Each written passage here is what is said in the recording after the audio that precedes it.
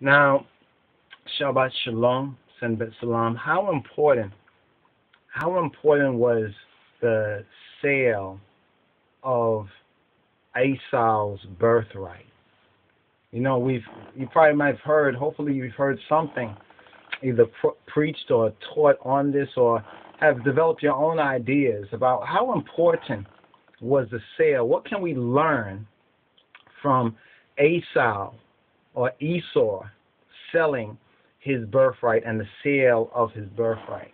Well, let's go into this, because this is the Rastafari Sabbatical Studies, number 6, TIWLID, or TOLEDOTH in the Hebrew, TIWLID, TIWLIDim, and the generation. This is concerning the generation. Now, generation goes before regeneration. Now, that should be fairly obvious, but oftentimes it's those things that are obvious that appear or seem to be hidden from us. So this right here, TIWLID, equals the generation.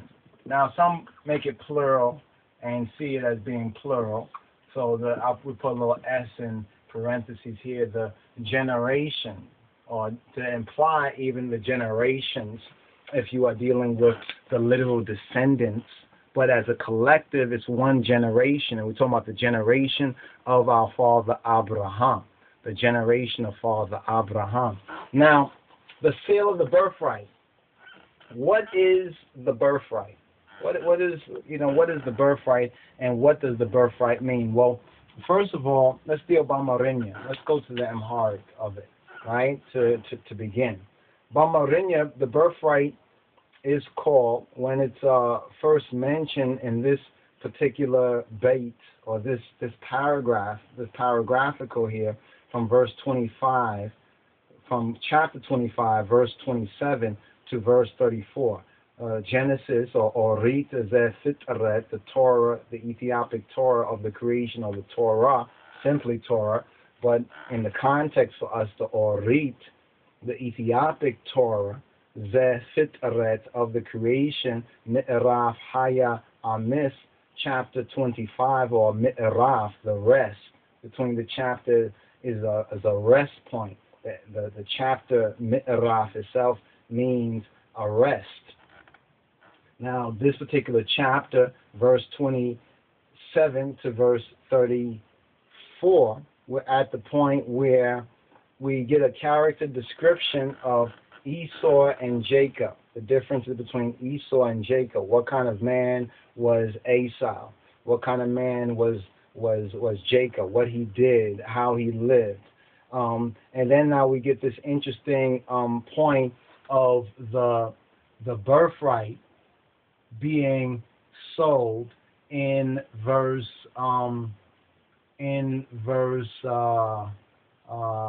31. There's this short verse right here where it says, "And Jacob said, sell me this day thy birthright." Verse 31, Salasa and IQOB b'mejmeria BIKWIRINA hina shitalim alo. Now, what's interesting is that in King James, you see the distinction? In King James, literally this says b'mejmeria, in beginning, or beginning, by beginning, to start with. It's like almost saying to start with, right? To start with your birthright. I mean your birthright. Your birthright, sell to me. BIKWIRINA hin shitalim, right? And it's interesting because we find again in verse 33, according to the English, "And Jacob said, swear to me this day." And he swore to him, and he sold his birthright to Yaakov. But the distinction now in the King of Kings, Metaf Kedus, in the pure language Bible of His Majesty, it says in this verse 33, Salasa source, it says Yaakobim and Jacob. Iski b'mejmeria malaling. Iski b'mejmeria malaling. Again, he says b'mejmeria. He says to start with, or literally by way of starting. By way of starting.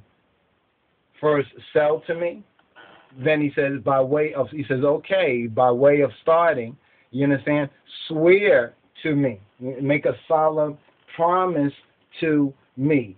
So he's saying to start with. So that point about a day or where it says day should be circled and just a note about that so it can be meditated and analyzed and scrutinized in the context.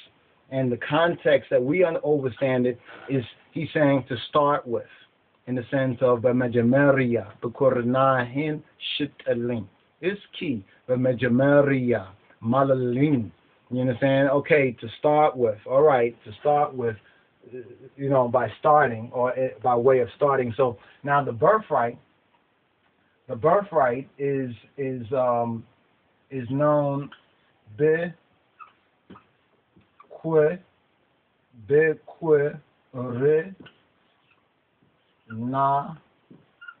Now to add the fullness of the word, but here's the key part of the word right here. This will be B. This will be B. This will be QW, a QW sound, QW a schwa. You know what I'm saying? B, qu. This right here would be a R sound, and then the last part of it, this letter right here, nahas, you understand, is the na sound. Now this is the extended part, which is now the possessive, you could say the possessive you male, t, you understand, or actually it's a schwa again, and the ni here is also a schwa. So this is really hin, hin, BIKWIRINA, hin, and this equals the birthright, the right of birth. You understand? The right of birth. Literally saying your male birthright. You understand? This is what's the focus of this aspect. So we're gonna hope to speak right now on the BIKWIRINA,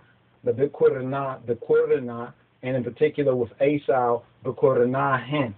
Sell to me thy birthright.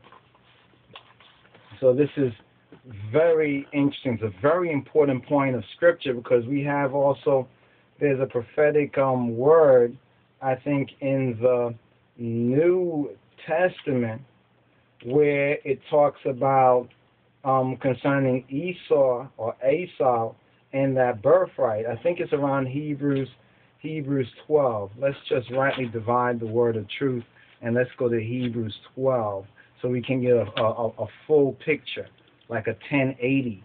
You understand? A 1080, a trifold picture of Esau and this particular birthright. So it's chapter 12, verses 16 and 17. And there's a subscription here in the Schofield that says, Esau, a warning to professors, lest they miss the priesthood. It's a warning to those who profess, not just to college professors or teachers, but to those who profess. You understand? Who profess to be in Christ or of God in that sense, or even in covenant. It says right here, lest there be any fornicator or profane person as Esau, who for one morsel of meat, not flesh, but one morsel of something to eat, sold his birthright, his right of birth. For, verse 17, ye know how that afterward, when he would have inherited the barakat, see, he sold it before the time of inheritance. So it's saying that after he sold it, when the time came when he would have inherited the barakat or the blessing, he was rejected because you need to have the birthright to get the blessing. But you sold it already for something to eat. And this is kind of a figure on this, what's happening in this latter day and time, people selling their soul. You understand? Even selling their consciousness. You understand? For something to eat. to go along with the ways of the world, or in particular with the system of things, the worldly system of things, or the Gentile system of things, or Babylon, where they are doing this very same thing. They have a birthright, but they sell that birthright for something to eat. He was rejected, for he found no place of repentance. Isn't that interesting? He didn't find any place where he can repent. No place, not just a place to go like Ethiopia or Africa or something like that, but he found no place within God's covenant, and within the whole covenant with his father and the whole birthright, where he could go and turn around and make a change. He couldn't make a change. He couldn't repent. He couldn't undo, in a sense, what was done, though he sought it carefully. It says that he sought it. He looked for it, not just casually, oh, I just looked around, don't see it around, okay. No, he sought it carefully. He sought it diligently. He really thought on this in time to come very much, and he could not find it, though he sought it carefully with tears. He sought it carefully, even to the point of, you could say, an emotional breakdown with tears. How could he regain that birthright? And this is a figure on those who, in this latter day and time, sell their souls, or seek to live in the image of the beast, but more particularly in selling their soul, going to the point that they sell their feeling, their thought, their emotion, their very consciousness. It's like when it says that their conscience is like being seared, like with a hot iron.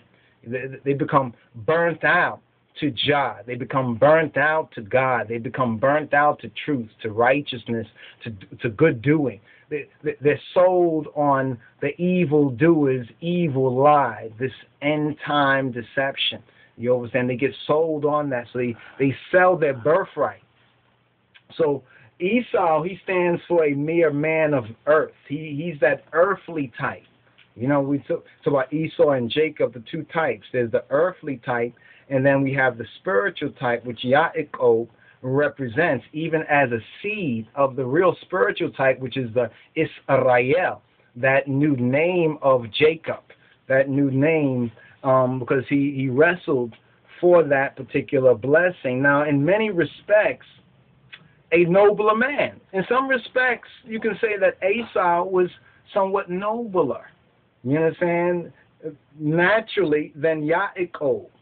IQOB, he was destitute of faith, though he was nobler in some sense, especially according to the age, because you have to remember, in those age, to be a hunter in that sense, when we understand what dispensation it was, that to be a hunter and to be a man of the Beraha, a man that could go out into the wilderness and face all of, like he faced the world, he faced the system of things then. So on those levels, he was actually nobler than IQOB, because IQOB was like a homebody. He was at home cooking. I mean, what? He was cooking. What was he cooking? He was cooking lentils and probably baking bread. He was an italist, you know, in the Rastafari sense. We can over a lot of his nature, because for true Rastafari, to Yukayud, you know, is a level of a refinement and accomplishment to be able to cook your own food. You understand? And another height of that is to bake your own bread. Yova's for Rastafari. And notice, Rastafari in that sense, Jacob becomes a foreshadowing of Rastafari, of kind of the spirit and the character of Rastafari, both with the old name, IQOB, you understand, that birth name, and then with the new name as Israel, because some interpret, and rightly even Gerald Macy, when he's properly understood, you understand, many don't, the zeitgeist people and the rest of them don't properly understand Gerald Macy, and they just cause shame on Gerald Macy by distorting, you understand, his teaching for their pseudo-illuminist, you understand, spiritual wickedness agenda. But be that as it may, you know, the truth will redeem the righteous.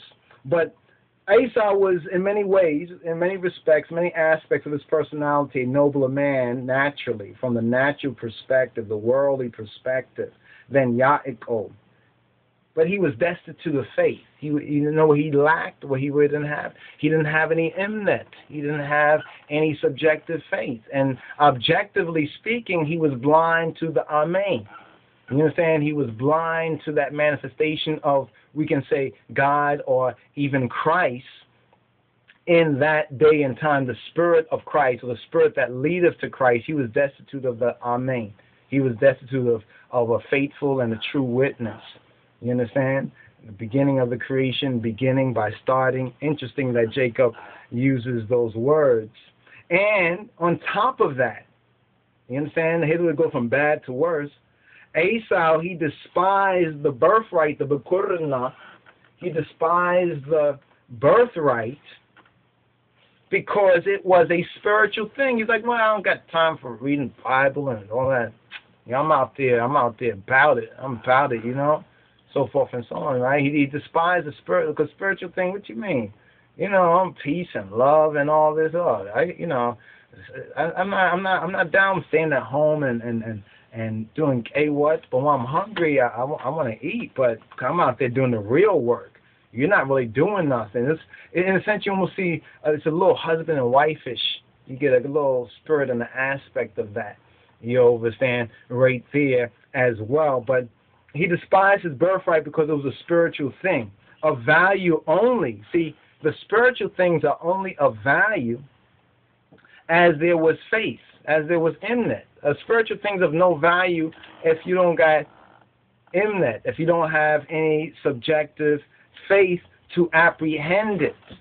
To apprehend it. You know, it's almost like, to use a metaphor, it's like, suppose you have cash in there, but you can't withdraw because you don't have a credit card, or you have a card, but you don't have the right PIN number. You know, somebody change your PIN number, you don't have the right PIN number. Yeah, of course, you said today you'll call somebody up and identify yourself, but to use the kind of aspect, like you have a wealth there, you understand, but you can't access it. He didn't have access. He didn't have because what he lacked was not a worldly or a natural thing, but what he lacked was a spiritual thing. So there's a very important lesson and teaching here for all of I and I in this. So now the birthright, we get to learn further. It has 3 elements. Once again, that number, 3. It has 3 elements. You understand? The Judaic Trinity has 3 elements. The BIKWIRINA has 3 elements. 1, it is until the establishment, right, of the Aaronic priesthood, the head of the family exercised priestly rights. So before the Aaronic, or Aaron's, the Levitical priesthood was established, it was the Ras of the Beit Sed, it was the head or the Ras of the family that exercised priestly rights. They didn't run around and go to no so-called priests or whatever unless they were into some other culture or occult, you understand, some other culture except the true faith. But the head of the family, he's the one who exercised priestly rights, firstly.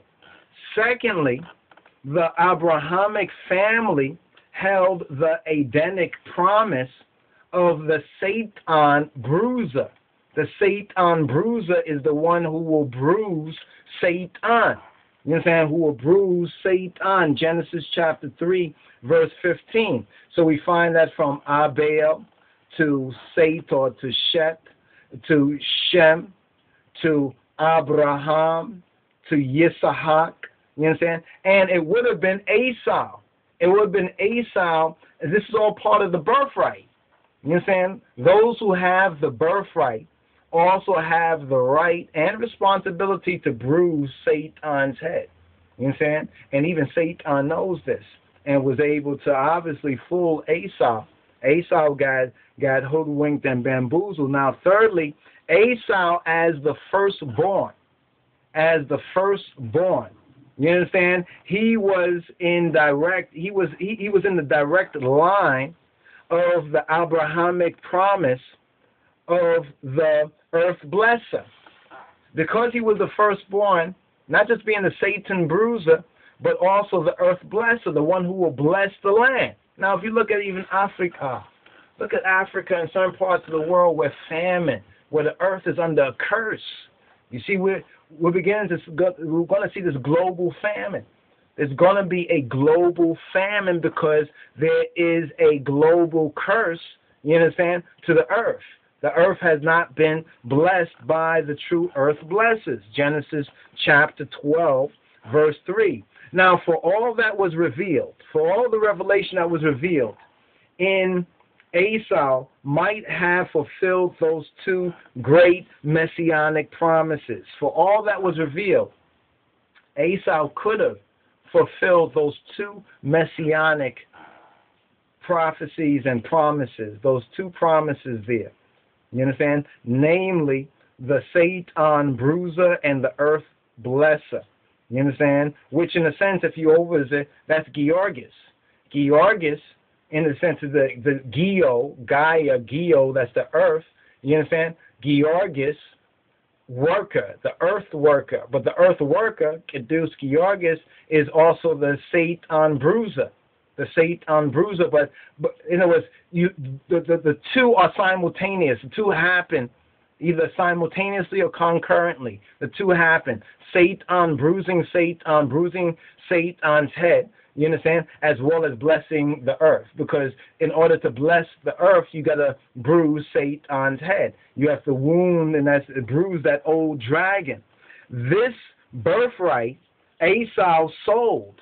This birthright Esau sold. The Psalms remember the careless Ethiopians and even us as the lost sheep in this present dispensation. Many have sold for a momentary fleshy gratification. They sold this not for a long-lasting, even a fleshy gratification, but for a momentary, a transitory, fleshy gratification.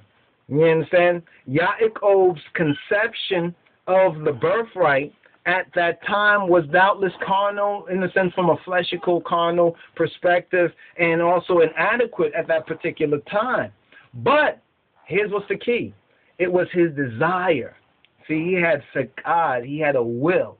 You understand? It was his desire, or to say his will, his fakad for it. That is what was the evidence. You understand? That was what was the evidence of his true faith, and by comparison with his brother Esau of IQOB's truer faith by comparison to his firstborn brother Esau. So this is very, very significant. We have to understand and understand these three elements. First is the priestical right, and then when the kingship was established, it's in that line, the kingly rights, as well as the prophetical rights, you understand, being that head of the family, or that ras of the Beit Yosef, being that head of the family to exercise those priestical rights, as well as being the Satan bruiser, the one who would bruise the old dirty dragon, as well as the earth blesser, who would bless the earth, you understand? And bless the earth with what? Bless the earth to be a place of, we could say, food and green and animals and vegetation, a paradise, a garden, a restored and renewed place. It's almost like when we look at Ethiopia, you understand? We can see that Ethiopia was under that priestly harass of the family. It was under the Satan bruiser, you understand, the one who bruised Satan's head, and it received that earthly blessing in the time, even of the time of Haile Selassie I, the last king of kings of Ethiopia. But then something happened because there was a careless generation, and they did in the same way, or according to the principle of the thing, they did like Esau did, that they sold their BIKWIRINA, you understand, to be, we can say, to turn their back on Ethiopia, you understand, and the ancient culture and the anciency. That was the birthright. You see, that was the birthright right there, but they turned their back. The careless Ethiopians, you understand, at home and abroad, they turned their back on that. So we can learn much from this example of Esau and Yaakov. And every time and every year and cycle that we go over this and we try to maintain that discipline, we recall some things that we already know, but there's other aspects of it.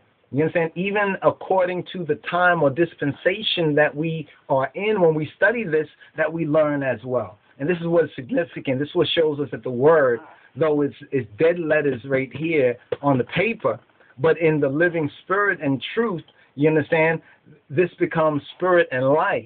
And we see that it's a living word.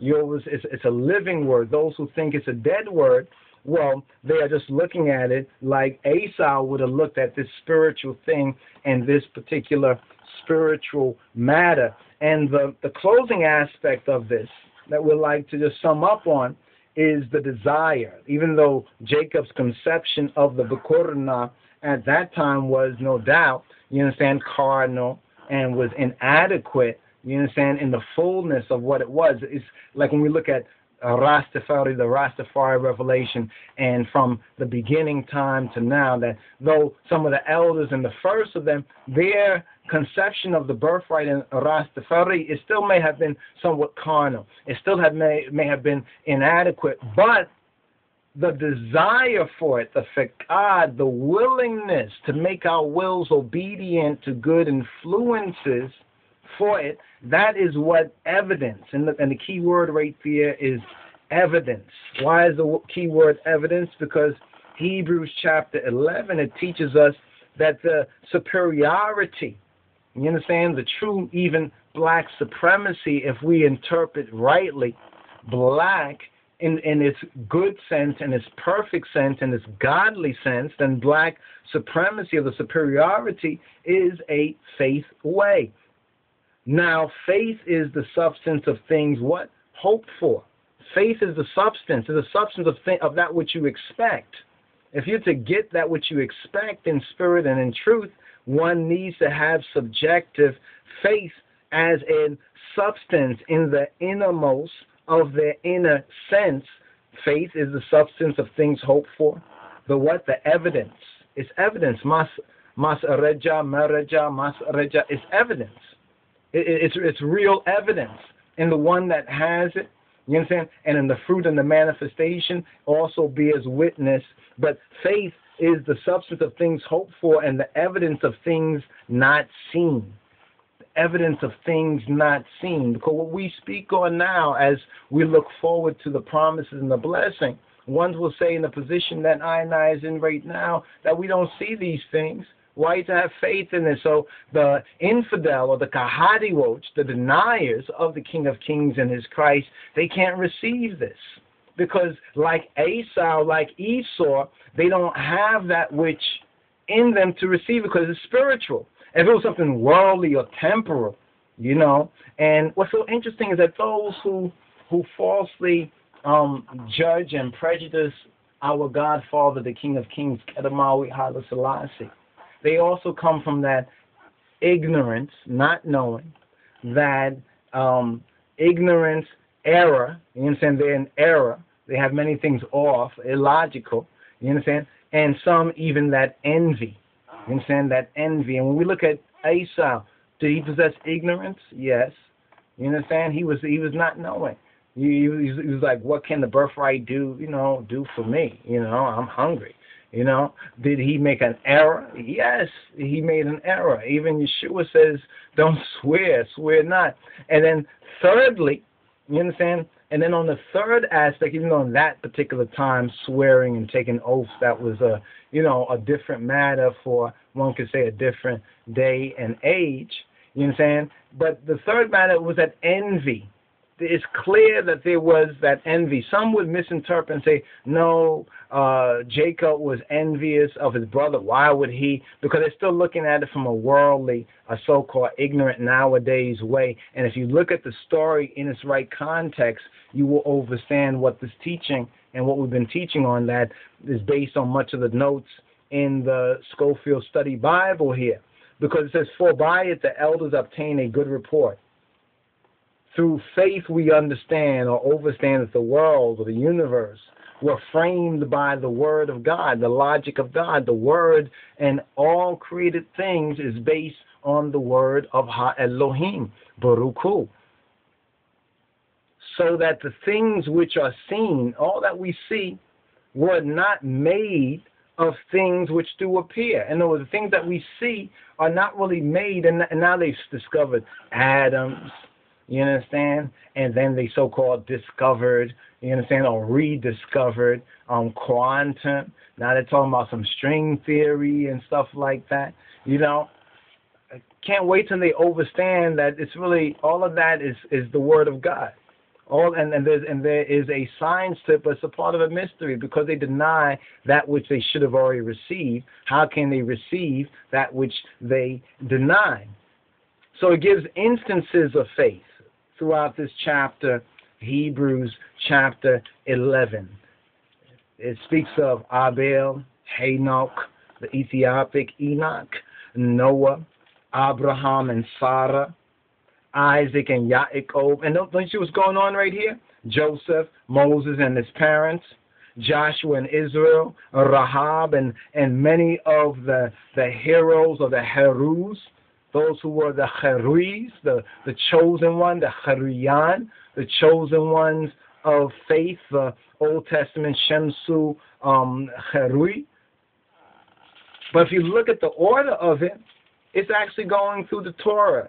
It's actually going through the Torah, beginning off with Abel, then going to Enoch, and then to Noah, then to Abraham and Sarah, then going to Isaac, Yitzhak, and Yaakov, then going to Joseph, then and we get to after Joseph, we're going into Exodus, Moses and his parents. So we can see even from this order that even the Torah portion reading and feedings were observed. You understand? Even from Old Testament time, even into the early church time. You know, because someone would say, why study the Torah? That's Old Testament. I'm not in the Old Testament. I'm in the New Testament. When Christ spoke about the scriptures, you understand, he wasn't speaking about Matthew, Mark, and Luke, and John in that context. That's not saying that we're not to read and study and build on that rock, but he was speaking of the Old Testament. Now we have the testimony of Christos, of our black Lord and Savior, through the power of the King of Kings and his Christ to illuminate us and to guide us so that when we read the Old Testament, we are not like the so-called Jews, according to Kibra Nages and according to even Hawari Apollos, who have a veil over their eyes in the reading of the Old Testament. There's some things they do see, you understand? But the fullness of Rastafari, you understand? Many of them have yet to see. So my brothers and sisters, we hope and pray that you've learned something from this birthright, this birthright portion of the 6 Sabbatical reading and feeding Torah portion, Rastafari Sabbath studies and Sabbatical scrolls. And we hope and pray, you understand, to go into the next portions of this reading and feeding. But during this present time, this Shabbat time, we will say Shabbat Shalom, Senbet Salam. One love, my brothers and sisters. Ene Arasi Adinos Teferi Name. Salam. Tina Yestalim.